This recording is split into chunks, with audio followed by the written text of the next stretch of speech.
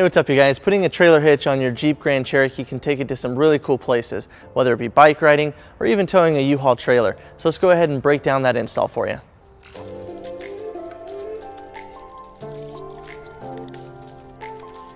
Alright guys, this is a really simple install. To get started, our first step would be to remove the spare tire. Now our Grand Cherokee model does not have the spare tire underneath the vehicle, so we're going to go ahead and move on to the next step. So on both sides of the frame rail, there are 2 bolts on the side.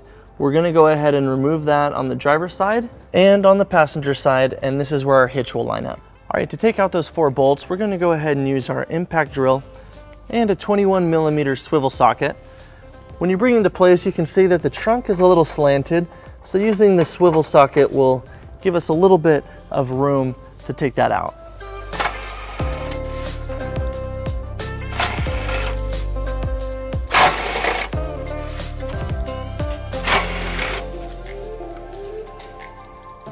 Alright, our next step is to raise our hitch into position. We're going to go ahead and line up the 2 holes on the side of the hitch with the 2 holes that we exposed by removing the bolts in the frame. And we're going to use our U-Haul exclusive hitch jack to raise that up.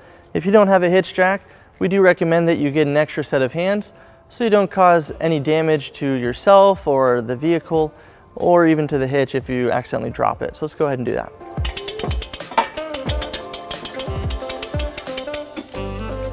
All right, now that we have our holes lined up, we're going to go ahead and use our existing hardware, and starting on the driver's side, we'll secure our hitch to the frame.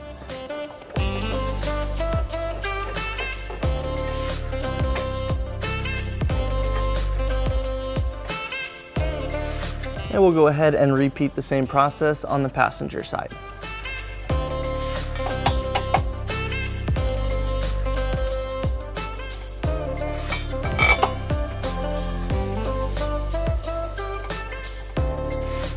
With our bolts loosely into place, we went ahead and removed our hitch jack.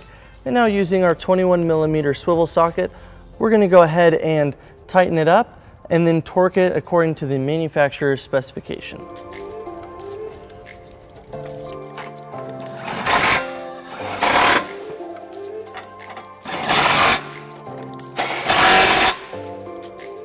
And then we'll go ahead and use our torque wrench and 21mm socket to torque it down.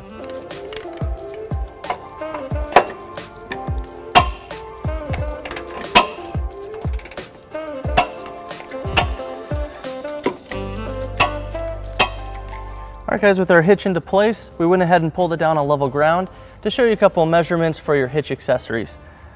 This hitch is a 2-inch receiver, and from the pinhole to the end of the bumper is 3 inches, and from the ground to the top of the inside of the receiver is 14 3/4 inches.